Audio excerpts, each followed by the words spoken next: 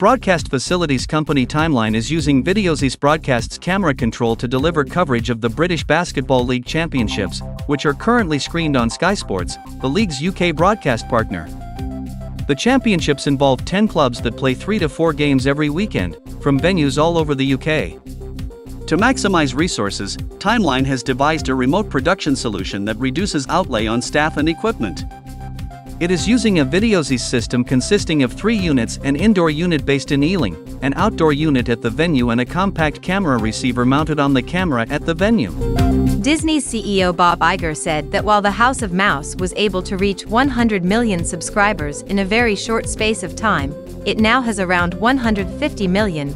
The company lacked the technology to lower customer acquisition and retention costs. He said that the company currently is in the process of creating and developing all of that technology, aiming to emulate Netflix as the gold standard.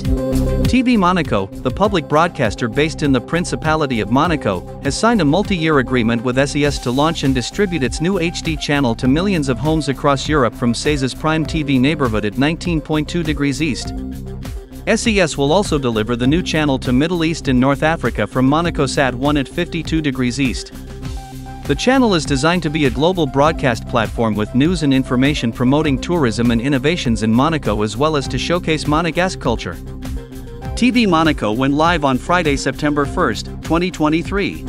AV Pro Edge has introduced an all-new 24-port, 10-gigabit switch that seamlessly supports wide-ranging AV over IP applications, including AV Pro Edge MXNet, AES67, Dante, SDVoE, and more. Providing hybrid PoE++ and PoE+ functionality, the AC-MXNET10G SW24C enables reliable, high performance with a slew of features. Broadcast Pix unveiled its latest RoboPix 4K lineup consisting of 3 models: the RoboPix 4K 12X, RoboPix 4K 25X, and RoboPix 4K 35X, each intended to be used for live productions. All the signals along the power are transmitted over a single Ethernet cable. All 3 models provide 4K Ultra HD image quality and differ mainly in the lens incorporated.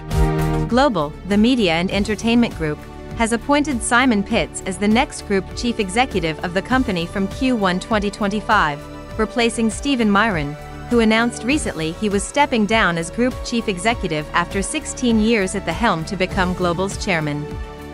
Pitts joins Global from STV, where he has been CEO since 2018.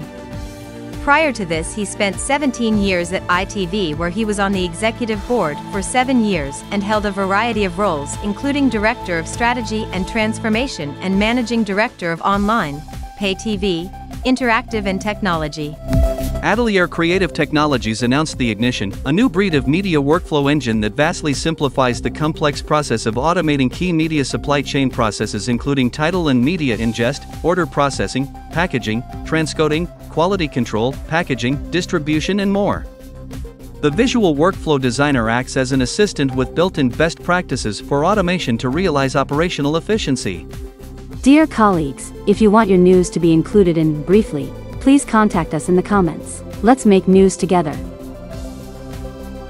Dear friends and colleagues, we continue bringing you the latest news of the technologies, solutions, and products for the professionals of the media industry. To keep the pace and develop further, we need a financing. If you want to support us, you can make a donation using a link under this video.